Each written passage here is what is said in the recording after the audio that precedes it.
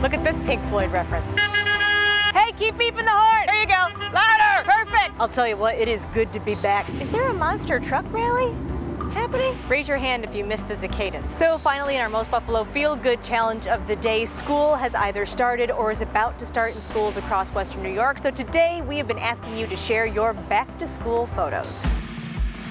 In a year when everything is different all of the time and with ever-increasing weirdness, strangeness, and uncertainty, it's nice to see some hopeful, excited smiles. The first day photo is a tradition for a lot of families. Maybe you even have a few of your own lying around in the archives. Fresh haircut, new sneakers, maybe a brand new backpack or lunchbox, fresh notebooks waiting to be filled with notes or doodles or just ready to be used as ammunition for the perfect paper airplane. Does anyone even still do those anymore? Then there's the little sign clutched in little hands detailing all the particulars like a mugshot for the criminally adorable. Name, age, grade, and now some of them have gotten pretty fancy with favorite foods and colors and even future plans written out for all to see.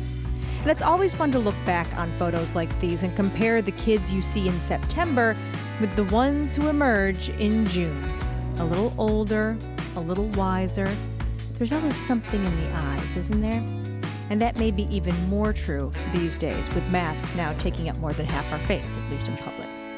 These moments, frozen in time, are bound for Facebook or scrapbooks and will tell a story years from now that will put that old tale of, when I was your age, we had to walk uphill to school both ways through a snowstorm, to shame.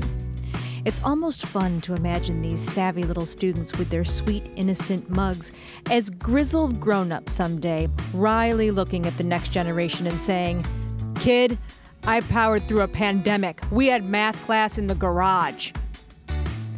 Not that we want to wish the days or their precious youth away, but I'm not sure any of us would mind if COVID-19 became a distant memory.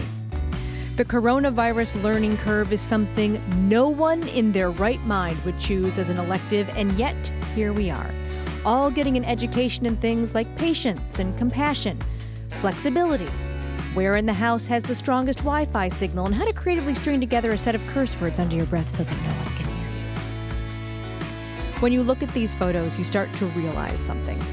We can all put ourselves in those small shoes right now, can't we? Pretty much every day. Think about it. Standing on the front steps, facing the world, smiling, trying to play it pretty cool even though we have no idea what's in front of us. Maybe we're a little scared or a little excited, but we're definitely hoping things turn out okay.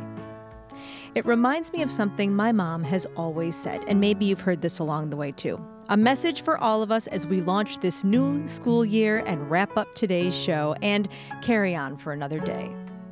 Just go and do your best. How's that for higher learning? Thank you for sharing your pictures with us today. We're back again tomorrow here on Most Buffalo. Until then, I'm Kate Welsh for Be Well, Stay Well. I'll see you next time.